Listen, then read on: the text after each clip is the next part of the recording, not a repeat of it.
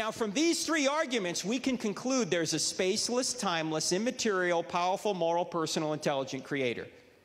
We're not going to get through all these arguments today. We got to get to the great controversy.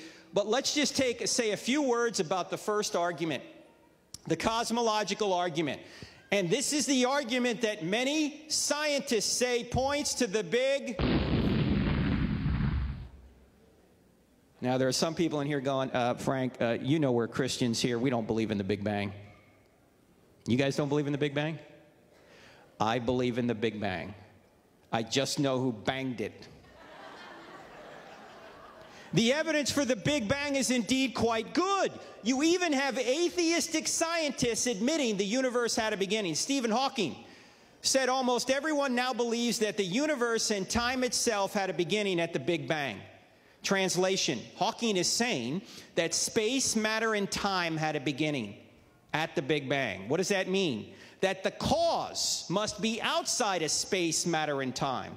In other words, and these are my words, not his at this point, he comes up with another explanation, which I think is invalid and spoken about it before, but I'm saying that if space, time, and matter had a beginning, the cause must be spaceless, timeless, and immaterial.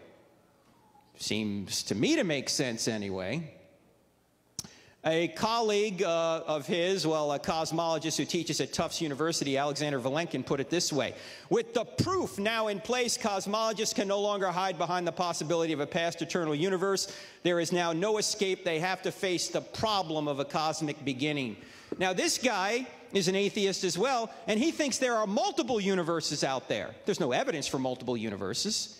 But even this guy, Vilenkin, says even if there are other universes out there, all the universes together require an absolute beginning. So you don't get away from the need for an absolute beginner.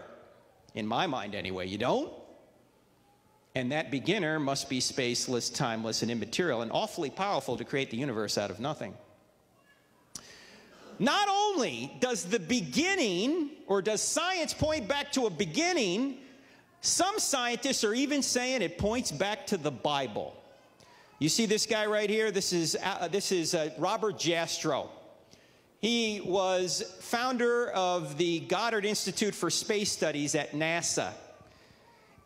In 1978, he wrote a book called God and the Astronomers. And on page 1 of the book, he says, I'm an agnostic on religious matters. What does that mean? He says, I don't know whether God exists or not.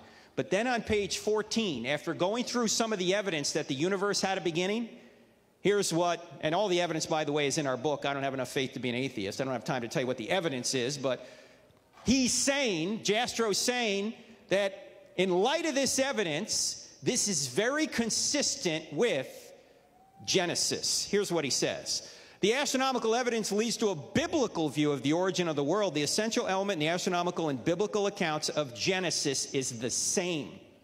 Later on in an interview, Jastrow said this, and I quote, that there are what I or anyone would call supernatural forces at work is now, I think, a scientifically proven fact.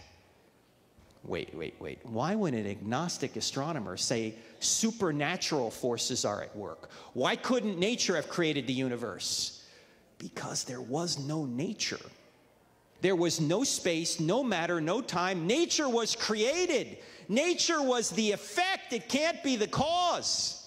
I was at University of Michigan about a year ago.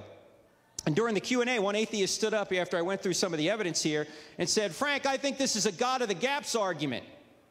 What's a God of the gaps argument? That's when you don't have a natural explanation for something. You plug God in as God did it, and later on you find there is a natural explanation, and you look stupid for plugging God in the gap of your knowledge.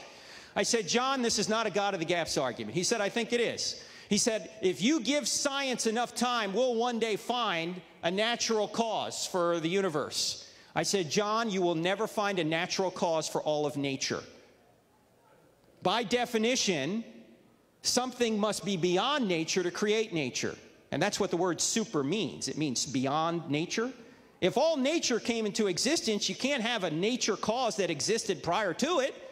It's got to be something beyond nature. I said, John, you'll never find a natural cause for all of nature. To say otherwise would be like me saying, if you give me enough time, one day I'll figure out that I gave birth to my mother. It won't happen. Now, it wasn't just Jastrow who said this kind of thing. Every one of the next three quotes I'm going to put up here are from physicists who won Nobel Prizes in physics for discovering evidence that the universe had a beginning.